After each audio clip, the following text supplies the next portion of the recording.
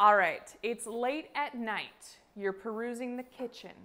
You're looking in the fridge, the cupboards for anything sweet. You've got a sweet tooth, but you don't want to ruin your diet, right?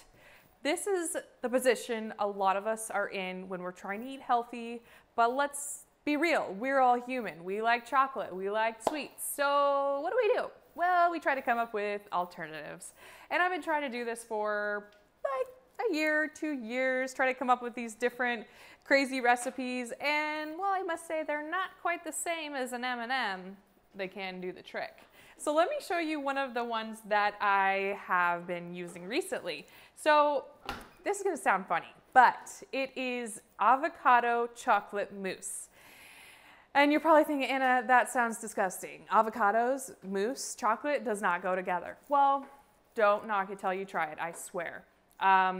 If you don't like it, so what? But I think it's absolutely delicious, and what's awesome about the avocado is it gives it that mousse consistency, but it's got all the good fats of an avocado and lots of nutrients for you. So let's just get started for that reason. Now, what you're gonna need is you're gonna need a couple of good old ripe avocados, and let me go get my fancy knife over here. I've already got one in the blender, and you can use really any kind of blender. This is a Ninja food processor or anything like that, and you're just gonna wanna dump your avocados in there, 2 of them. Just plop them in there. Well, not the skin, we don't want that in there. And that will be your base for your mousse. Who doesn't love a good avocado, right? And it's okay if it's a little bit brown because it's still like edible, it just looks a little bit brown. All right, so now that you've got your avocado in the blender, what you're gonna want is some cocoa powder. Just Hershey's cocoa powder. This is special dark, but regular, doesn't matter what you get actually. Cocoa powder is awesome because it gives you the chocolate flavor, but it has like nothing in it. It has like 0 sugar, 3 carbs, and 0.5 fat and 10 calories. So not really, it's not like you can go crazy on cocoa powder, right? Maybe you could, I don't know.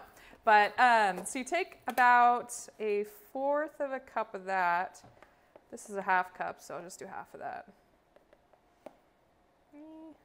That's probably good. Just dump it in there.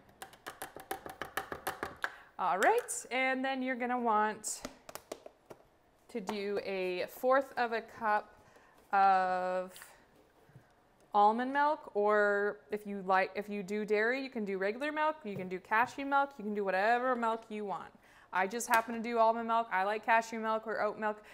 Basically whatever's on sale at the store, it is organic and, you know, unsweetened. So the next thing I'm gonna do is I'm gonna put a couple of these little sweeteners in. I like to use monk fruit and stevia.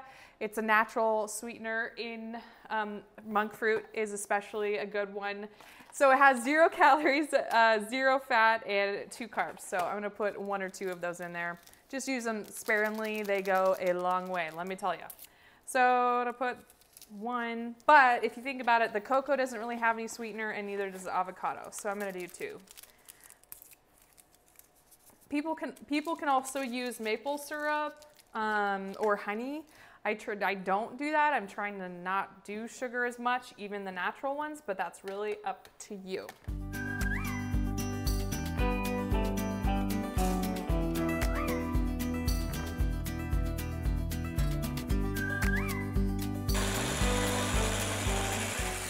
All right, let's see what we have here.